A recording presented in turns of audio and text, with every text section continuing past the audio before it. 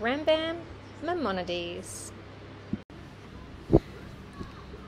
This is for either the daily study of 1 chapter per day or 3 chapters per day of Rambam, and this is chapter 2 of 1000 chapters, Introduction, part 2 of our daily study. All the sages who were mentioned were the leaders of the generations. Among them were heads of academies, heads of the exile, and members of the great Sanhedrin. Together with them in each generation, there were thousands and myriads that heard their teachings. Ravina and Rav Ashi were the final generation of the sages of the Talmud. Rav Ashi composed the Babylonian Talmud in Sinar, approximately 100 years after Rabbi Yochanan composed the Jerusalem Talmud. The intent of both the Talmuds is to elucidate the words of the Mishnah, to explain its deeper points, and to relate the new matters that were developed by each court from the era of Rabbanu HaKadosh until the composition of the Talmud. From the entire body of knowledge stemming from the two Talmuds, the Tosefta, the Sifra, and the Sifrei, can be derived the forbidden and the permitted, the impure and the pure, the liable and those who are free of liability, the invalid and the valid, as was received in tradition, one person from another, in a chain extending back to Moses at Mount Sinai. Also, the sources mentioned above relate those matters which were decreed by the sages and the prophets in each generation in order to build a fence around the Torah.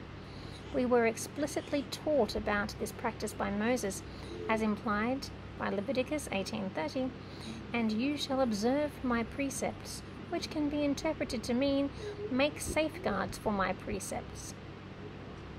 Similarly, it includes the customs and ordinances that were ordained or practiced in each generation according to the judgment of the governing court of that generation. It is forbidden to deviate from these decisions, as implied by Deuteronomy 17:11, do not deviate from the instructions that they will give you left or right. It also includes marvelous judgments and laws which were not received from Moses, but rather were derived by the courts of the later generations based on the principles of biblical exegesis. The elders of those generations made these decisions and concluded that this was the law. Rav Ashi included in the Talmud this entire body of knowledge stemming from the era of Moses, our teacher, until his own era. The sages of the Mishnah also composed other texts to explain the words of the Torah. Rabbi Hoshea, the disciple of Rabbanu HaKadosh, composed an explanation of the book of Genesis. Rabbi Ishmael composed an explanation beginning at "These are the names," the beginning of the book of Exodus, until the conclusion of the Torah. This is called the Mechilta. Rabbi Akiva also composed a Mechilta. Other sages of the following generations composed other collections of the interpretations of verses. Medrashim. All of these works were composed before the Babylonian Talmud. Thus, Ravina, Rav Ashi, and their colleagues represent the final era of the great sages of Israel who transmitted the oral law. They passed decrees, ordained practices, and put into effect customs. These decrees, ordinances, and customs spread out among the entire Jewish people in all the places where they lived. After the court of Rav Ashi composed the Talmud and completed it in the time of his son, the Jewish people became further dispersed throughout all the lands, reaching the distant extremes and the far-removed islands. Strife sprung up throughout the world, and the paths of travel became endangered by troops. Torah study decreased, and the Jews ceased entering their yeshivot in the thousands and myriads, as was customary previously. Instead, individuals, the remnants whom God called, would gather in each city and country, occupy themselves in Torah study, and devote themselves to understanding the texts of the sages and learning the path of judgment from them.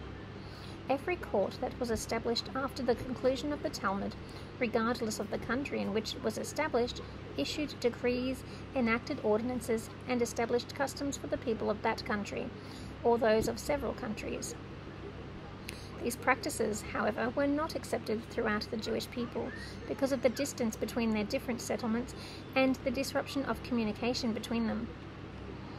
Since each of these courts were considered to be individuals, and the High Court of 71 judges had been defunct for many years before the composition of the Talmud, people in one country could not be compelled to follow the practices of another country. Nor is one court required to sanction decrees which another court had declared in its locale. Similarly, if one of the Geonim interpreted the path of judgment in a certain way, while the court which arose afterward interpreted the proper approach to the matter in a different way, the opinion of the first need not be adhered to absolutely. Rather, whichever position appears to be correct, whether the first or the last, is accepted.